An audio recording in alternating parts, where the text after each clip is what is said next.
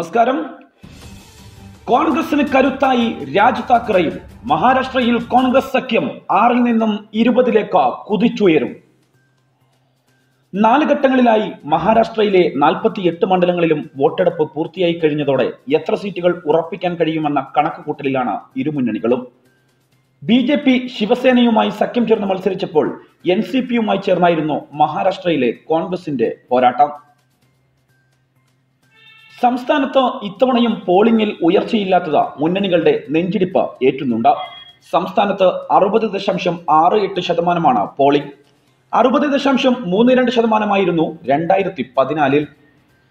സംസ്ഥാനത്ത് BJP മേധാവിത്വം തുടരുമെങ്കിലും കോൺഗ്രസ് വലിയ മുന്നേറ്റമുണ്ടാക്കുമെന്നാണ് രാഷ്ട്രീയ നിരീക്ഷകർ വിലയിരുത്തുന്നത്. സംസ്ഥാനത്തെ 48 സീറ്റുകളിൽ കഴിഞ്ഞ തവണ 41 സീറ്റുകളും സ്വന്തമാക്കിയത് NDA സഖ്യമായിരുന്നു.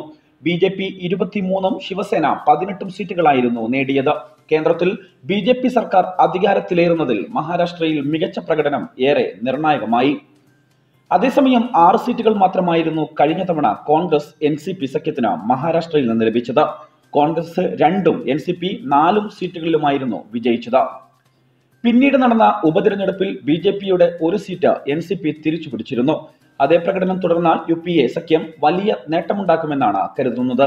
15 മുതൽ 20 സീറ്റ് വരെയാണ് സഖ്യത്തിന് പ്രതീക്ഷിക്കുന്നത്. വിദർഭ, മറാത്ത്വാഡ, വടക്കൻ മഹാരാഷ്ട്ര മേഖലകളിൽ കോൺഗ്രസ് ഇത്തവണ വലിയ മുന്നേറ്റമുണ്ടാക്കിയേക്കുമെന്നാണ് വിലയിരുത്തപ്പെടുന്നത്. NCP അധ്യക്ഷൻ ശരത് പവാറിന്റെ ശക്തി കേന്ദ്രമായ പശ്ചിമ മഹാരാഷ്ട്രയിലായിരിക്കും NCP നില മെച്ചപ്പെടുത്തുക. അതേസമയം നഗരപ്രദേശങ്ങളിൽ BJP ശിവസേന സഖ്യത്തിന് വെല്ലുവിളി ഉയർത്താൻ കോൺഗ്രസ് സഖ്യത്തിന് കഴിഞ്ഞിട്ടില്ലെങ്കിലും മഹാരാഷ്ട്ര നവനിർമ്മാൺ സേന രാജ് താക്കറെയുടെ നിലപാട് NDA മുന്നണിക്ക് ദോഷം ചെയ്തേക്കുമെന്നും കരുതുന്നു. ലോക്സഭാ തിരഞ്ഞെടുപ്പിൽ മഹാരാഷ്ട്രയിൽ 1 സീറ്റിലും മത്സരിക്കുന്നില്ലെങ്കിലും BJPക്കെതിരായ തിരഞ്ഞെടുപ്പ് പ്രചരണത്തിൽ സജീവമായിരുന്നു. MNS നേതാവും ശിവസേന അധ്യക്ഷൻ ഉദ്ധവ് താക്കറെയുടെ സഹോദരനുമായ രാജ് താക്കറെ. രാജ്യത്തിന് ഭീഷണിയായി ഇന്ന് 2 പേരെയുള്ളൂവെന്നും അത് നരേന്ദ്രമോദിയും BJP അധ്യക്ഷൻ അമിത്ഷായെന്നുമാണ് രാജ് താക്കറെ നേരത്തെ അഭിപ്രായപ്പെട്ടിരുന്നത്. സൈനിക നടപടികളെ രാഷ്ട്രീയ പ്രചരണത്തിന് ഉപയോഗിക്കുന്നതിനെതിരെ അന്നും രാജ് താക്കറെ രൂക്ഷമായ ഭാഷയിലാണ് വിമർശിച്ചത്.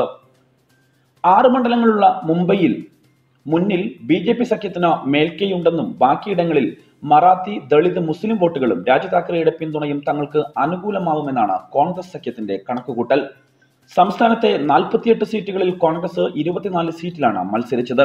NCP 20 സീറ്റിൽ മത്സരിക്കുമ്പോൾ ബഹുജൻ വികാസ് അഗതി 1 സീറ്റിലും, സ്വാഭിമാനി ഷത്കരി സംഘടന 2 സീറ്റിലും, യുവ സ്വാഭിമാനി പക്ഷ 1 സീറ്റിലും മത്സരിച്ചു. മറുവശത്ത് BJP ശിവസേന സഖ്യമാണ് തിരഞ്ഞെടുപ്പിന് നേരിടുന്നത്. നേരത്തെ മുന്നണിയിലുണ്ടായിരുന്ന അസ്വാരസ്യങ്ങൾ പരിഹരിച്ച് BJPയുമായി സഹകരണം തുടരാൻ ശിവസേന തീരുമാനിക്കുകയായിരുന്നു. 2014 തിരഞ്ഞെടുപ്പിൽ 41 സീറ്റിൽ BJP ശിവസേന സഖ്യമായിരുന്നു വിജയിച്ചത്. എന്തായാലും മഹാരാഷ്ട്രയിലെ തിരഞ്ഞെടുപ്പ് കഴിഞ്ഞതോടുകൂടി കണക്കുകൾ കൂട്ടിയും കുറച്ചും ഇരിക്കുകയാണ് കോൺഗ്രസും BJPയും. ഇതിൽ ഏറ്റവും പ്രധാനം കോൺഗ്രസിന് പിന്തുണ പ്രഖ്യാപിച്ച രാജ് താക്കറെ മുന്നോട്ട് വന്നത് തന്നെയാണ്. എന്തായാലും മഹാരാഷ്ട്രയിൽ കോൺഗ്രസ് ആയിരിക്കുമോ BJP ആയിരിക്കുമോ എന്ന് നമുക്ക് കാത്തിരുന്ന് കാണാം. News desk, national news.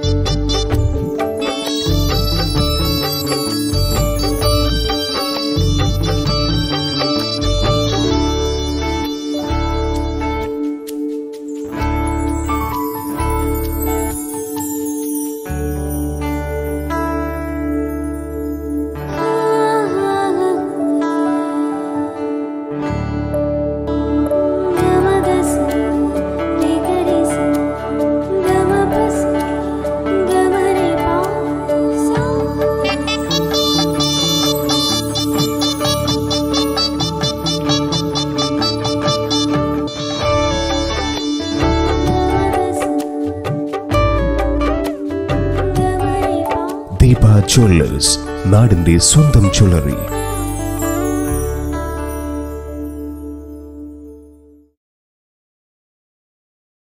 ഇനിയും ചാനൽ സബ്സ്ക്രൈബ് ചെയ്യാത്തവർ ഉടനെ സബ്സ്ക്രൈബ് ചെയ്യുക. വാർത്തകൾ കിട്ടാൻ ബെൽ ഐക്കൺ ക്ലിക്ക് ചെയ്യുക.